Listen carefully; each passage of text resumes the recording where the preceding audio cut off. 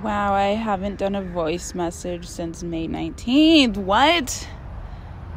June was a day full of downloads, I tell you.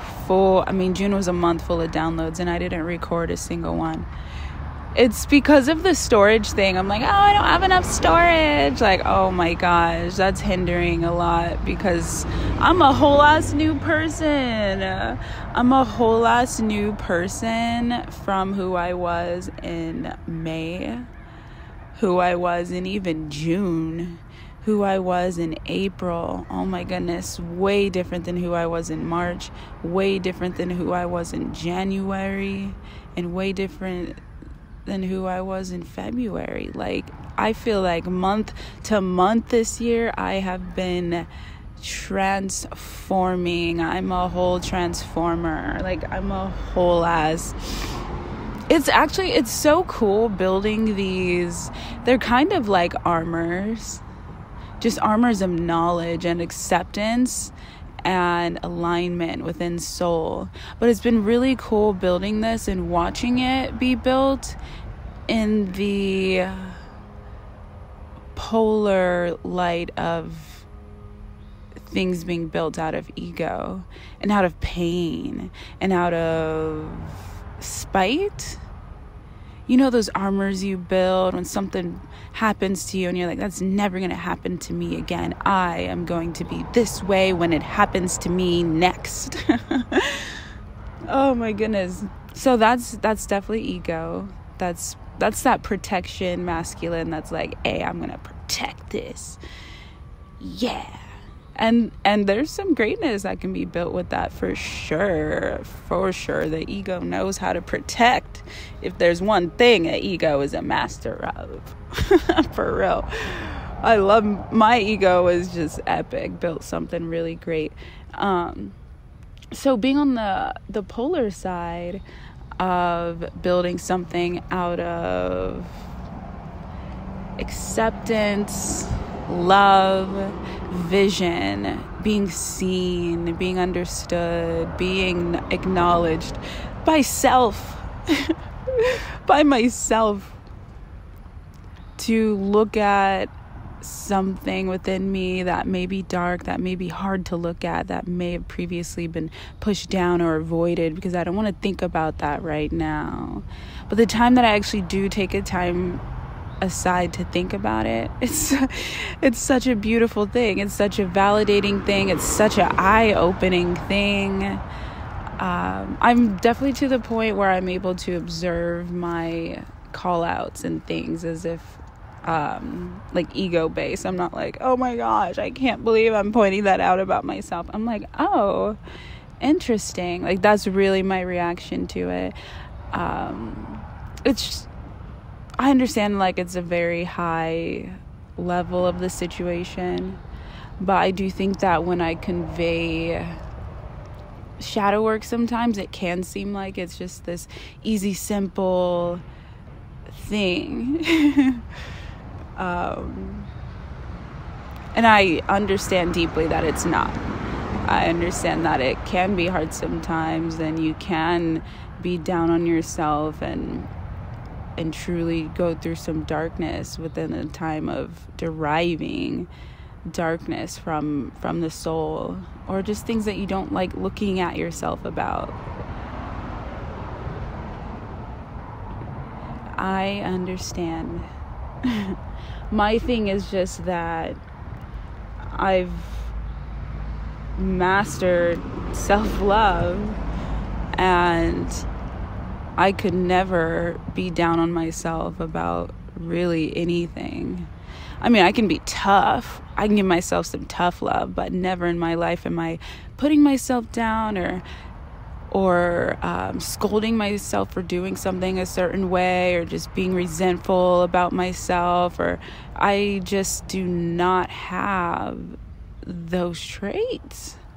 Thankfully, my goodness.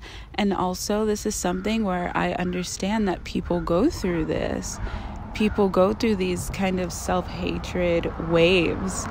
And honestly, So I was going through life truly just thinking that people were like me, you know, just like anyone else. Of course, I knew there were different mindsets, but I did not know that self-love, like unconditional self-love, like pretty much upon birth is, is that rare? Is that rare, guys?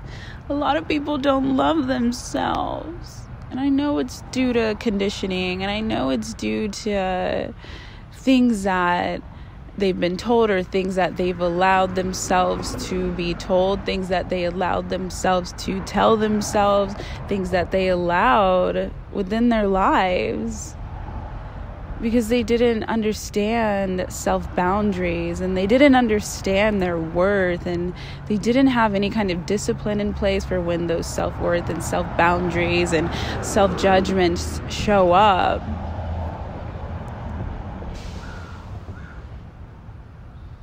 Hearing something negative from oneself, to be in the middle of something and then have your self voice tell you can't do it.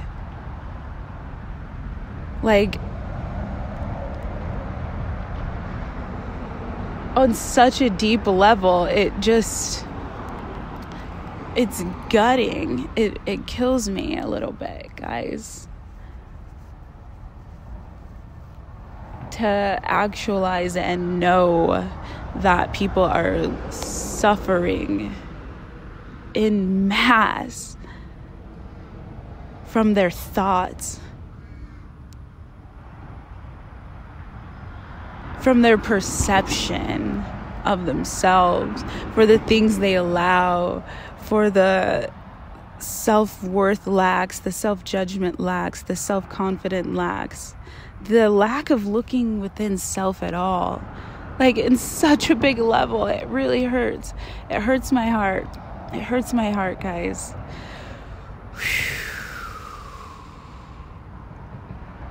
Hurts. So I am here to just turn it around, help people love themselves, help people see how beautiful they truly are. Gosh, just like being here today at the stage in life that you are in today, what a journey it's been, and you are still here. Like, you are that powerful, you are that magical, you are that amazing. And it just kills me a little bit, because I do have self-boundaries and I don't allow things to just kill me. But it just kills me to think that one would go on like this, honestly, that one would go on in this lack of self-love, lack of self-confidence, lack of truly looking at the beauty of who you are as a beautiful soul. I can't have it. I can't have it. Stick around. You're going to love yourself very soon when you're around me. It's so funny. So I'm speaking in a very self-aware stage, but I didn't really realize, there was a time where I didn't really realize that I was just pumping self-love into people in such a way. It's really just a muscle thing. I just do it in flow. I compliment people. I let them know that they're powerful, they're wonderful. And so I was talking to someone, people in different instances, and they're just giving me feedback on myself. Oh, interesting. But just telling me that I boost them up and I make them feel good about themselves, and that they feel just more confident by being around me. I'm like, oh my gosh, I love that. I love that for both of us. That's just the most beautiful thing, and I completely approve this lifestyle. So thank you for building this up until this point. My goodness, thank you for all of my guidance. Thank you for all of the hard work and the ego work that I've done. I've truly looked outward, and I found my unconditional love for human beings in the same way that I can find unconditional love in nature. I love nature so much. I am that tree hugger. I'm hugging the tree, okay? And so, even we're not going to get deep into that. but it's been a journey of working on unconditional self-love, or not self-love, human love, all the humans, everyone else besides myself, love everyone else, how to turn this powerful love for myself outwards into everybody else. And it's just so easy. It's so easy because I already do it just by existing. It's the coolest thing. It's the coolest thing, guys. I just want to say guys so much, and I know that it's not the best word, but it's such the best word for the time that I want to just gather you all in this thought. What do I say? Like, gang. I was literally about to say guys again. And then also man. I say man a lot. Man, what is this? Anywho, I hope you've enjoyed this. I really had to get that thought out. Unconditional self-love is next level. So I planted the seed for this epiphany kind of earlier when I was reading about the 25th gene key, because that's one of my gene keys. And I was reading about the 25th gene key, and it's literally about universal love, unconditional love, deep, deep love, and the foundation being self, the foundation of of self-love. And I'm just like, are you serious? I just wrote an online course and a book about this. And it's the alignment is just next level powerful. So I'm so grateful. What is this? What is that crawling on me? Get off of me, though. Get off. That looked like a little...